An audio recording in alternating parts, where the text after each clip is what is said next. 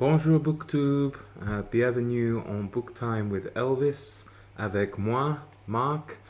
I hope that's right. It's been a long time since I've done any French. So today is Tag Tuesday and I have a tag for you. I was tagged in the BookTube Paris Tag by Alan from Big Hard Books and Classics, and the tag is originally created by Jim at Jim's Books, Reading and Stuff, and of course I will leave all relevant links below. Let's crack on. So, the prompts. Number one, what was the last book you read set in Paris? I couldn't remember the last book I read that was set in Paris, but I went with two books because one, they at least pass through Paris, and the other big part of it is set in Paris. So the first one is Beau Geste, which is the story of three brothers who independently join the French Foreign Legion in the period before the First World War, owing to some kind of scandal regarding jewelry theft. And the main character ends up going to Paris, trying to enlist in the French Foreign Legion. So Paris certainly features a little bit in that book. And then I think the book that I read, it was not as recently, but it still wasn't that long ago, was actually a French book called The President's Hat by Antoine Lorraine. And this is a rather charming story about a man who goes for dinner in a restaurant, and the French president at the time it's set, François Mitterrand, is sitting in the next booth, and when he leaves behind his hat, and the man takes the hat and it changes his life. He becomes very successful, he gets promotion at work, then he loses the hat and somebody else picks it up and it changes their life, and the hat kind of goes around like this, causing positive changes in people's lives. It's a very fun book, very short book. I would recommend that, as well, of course, as I would recommend Beau Geste by P.C. Wren. Number two, what words can't be translated into English? Well, I was trying to think of some French phrases. I had to use Google to help me because I'd heard these before, but couldn't remember the exact way of saying them. So I've actually gone for 3 French phrases, and then for a bit of fun, I've thrown in 3 Czech phrases as well. The first Czech phrase, I think, which is difficult to translate into English, is passer du coq à l'âne, which is literally something like move from the rooster to the donkey. And I suppose if we were to translate it, it's something like change the subject, something like that. The next one is Avoir, la pêche, or to have the peach. And this means you would use this to describe somebody who is in great form, who's really shining on that particular day. And then I think the other one's pretty simple, and it's Voilà. And of course we would translate into English as there you have it. So it's nice how the French have just like one word, voilà, voilà, and we have to say there you have it. And regarding the Czech ones, I could have done a whole series of videos on untranslatable Czech phrases and words, because they seem to be able to just conjure up words where we need like 3, 4, 5 words or a whole phrase to describe something or say something. They can actually use one word. So the 3 I've chosen, the first is fiflena, which if we are to translate it, it translates as a woman who is obsessed with clothes. So you see, we have to say that in English, right? And they can just say fiflena, and it means a woman who is obsessed with clothes. The next one is knedlíkovi, I should say. It's long E on the end, or Y actually. And this means to be rather partial to dumplings. So you see, we have to say in English rather partial to dumplings, and they can just say knedlíkovi. Yeah. And then one I really like, which we don't have in English, is vybavnout. And it is one word that describes the action of jumping out and saying boo to somebody. The Czechs don't say boo, they say buff. which doesn't sound as, I mean, Boo, of course, doesn't sound particularly scary, but it could be more scary, perhaps, or scarier rather, than Buff. But yeah, so wie Buffnote, to jump out and say boo to people. So it's kind of cool. But as I said, I could have made a whole series of videos on Czech ones. If you want to see that, let me know, perhaps I will. Okay, number 3. Do you have a favorite book in translation? Yes, I think my favorite book would be go for classic work, and it would be The Count of Monte Cristo by Alexandre Dumas. Fantastic book. I did a video on it recently in my series Beyond the Book. I think it's episode 1, so feel free to check it out if you want. It's kind of interesting, and I'm not just saying that because I did it, but you know, when I researched it and the story behind the book and the true story behind it, it was really kind of interesting.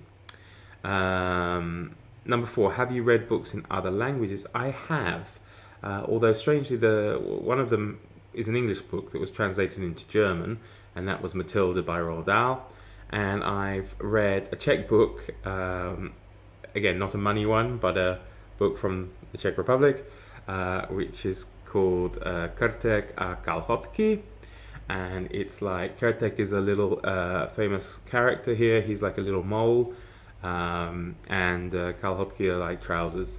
So it's like the mole and the trousers, but it's a kid's picture book. I mean, I don't even remember if there are really words in it, but yeah, I gave it a go. Next, number 5. Jules Verne studied at law school in Paris. Do you have a favorite book by Jules Verne? Yes, I do. I think, I mean, I like a lot of Jules Verne's works, but my favorite, and I think it's partly because it's one of the few books that has a really, from him, that has a really excellent translation, is Around the World in 80 Days. And I think it's a shame because, you know, Jules Verne was French, and I don't think, see, the window's open and flies get in, because it's really hot, of course, like in a lot of Europe. I think, yeah, the translations of a lot of his works aren't very good, and yet the book where the hero or main character happens to be an Englishman ends up having quite a good English translation. So, you know, go figure. Number 6, do you have a favorite film?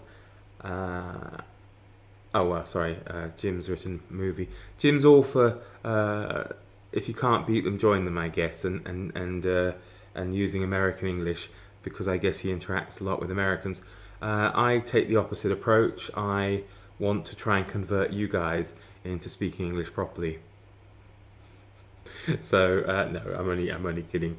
Do you have a favorite movie set in Paris? Yes, I do. I probably have quite a few, but the one that really sticks out to me is Amélie, starring Audrey Tautou, which is a fantastic film. I'm sure everybody's seen it. It was a real sensation when it appeared, and you know, to be honest, I wouldn't mind watching it again. Number 7, do you have a favorite French car? Yes, I do. I really like the Citroën Deux Chevaux, the 2-horse Citroën, the one. Well, I guess it's kind of almost a stereotypical French village or French town car. Yeah, so the Deux Chevaux would be my favorite French car.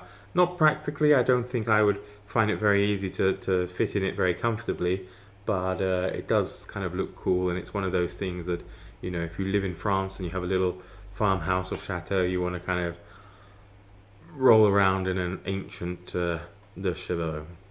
Number 8, have you been to Paris, and when was the last time you visited Paris? Honestly, I can't remember. I know that sounds awful. I've been to Paris several times. You know, I'm from the south of England, and so, for example, it was closer for me to visit Paris than it was to visit Edinburgh or even some places in the north of England. I've been with school, with university, I've been with friends, I've been with partners, I've been on my own actually as well.